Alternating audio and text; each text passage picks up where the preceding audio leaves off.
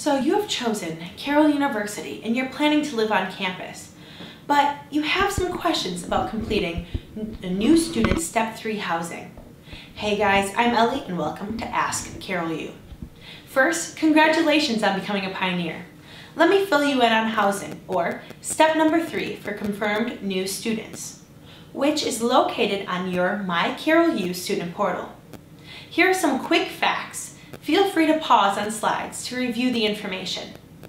As you enter the online housing portal, you'll follow the steps to complete your application and submit your $250 housing deposit. Now begins the exciting stuff, the room and roommate selection process. Don't have a roommate in mind?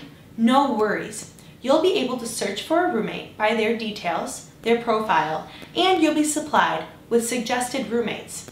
It's like your own piomatch.com. However, if you choose not to select your own roommate, know you'll be assigned to one based upon like profiles.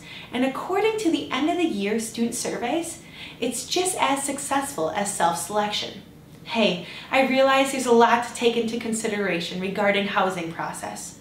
If you would like to be provided with more information and important quick tips, check out our Confirmed Student Playbook presentation. Make sure you check out our other Ask Carroll U videos and subscribe to our YouTube channel.